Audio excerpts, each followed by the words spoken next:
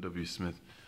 I want to tell you about this issue in Norway where this lightning storm took out, supposedly this lightning storm, it took out um, 328 reindeer.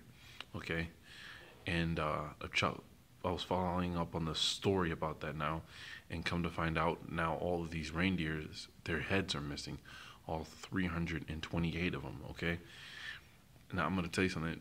First thing that popped in my mind was when Lex was going into that whole North mythology really deep, and he starts bringing out a name. Um, I can't remember the name of the entity, but it was some type of deer.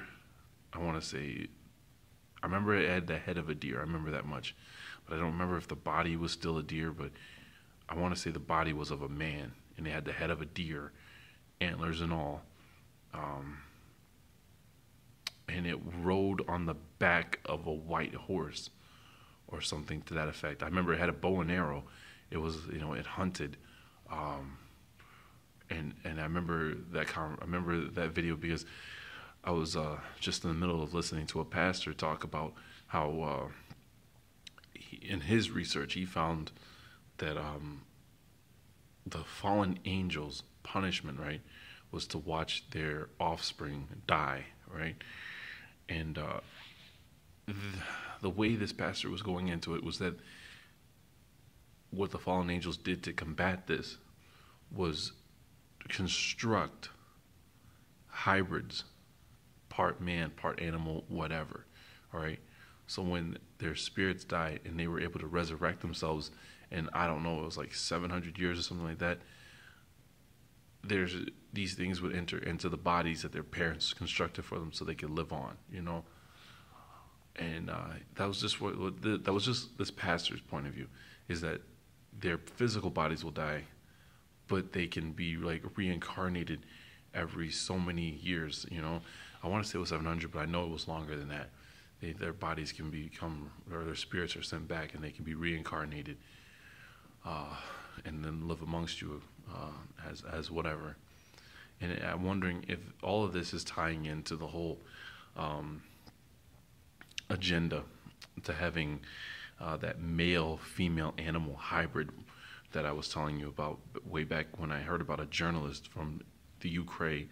I'm sorry, the Ukraine, the UK, and this journalist, he was talking about, over there in England, it was a discussion that they had. They knew the United States government was in contact with, extraterrestrials, and that they've been working on a plan to release a male-female animal hybrid into the American public. But they said there's a few things that had to happen for this to be so. There had to be what was it called?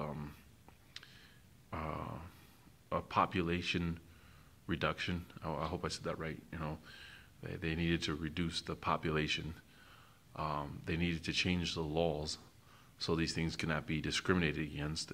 And if you spoke out against them, technically what I'm doing now, I'm incriminating myself. That these laws are meant to have me arrested. Because it's hate speech. So, kind of makes you think about Star Wars in a way, and it kind of makes you think about the days of Hercules. Whatever they were walking amongst you. In Star Wars, you think about all those aliens or whatever. But I'm going to keep looking into this. I wanted to share it with you because I know it's one of the things that are not being spoke about, along with, the Native American tribes up in the Dakotas fighting off right now the oil companies. They're trying to put the pipelines in through right now. Everybody's discussing, other things that really don't matter, college football and all this stuff. So I just wanted to put this out there, give you something to think about. And if you're not thinking about it, or you don't already know about it. Anyways, it's M.W. Smith, and I'm out.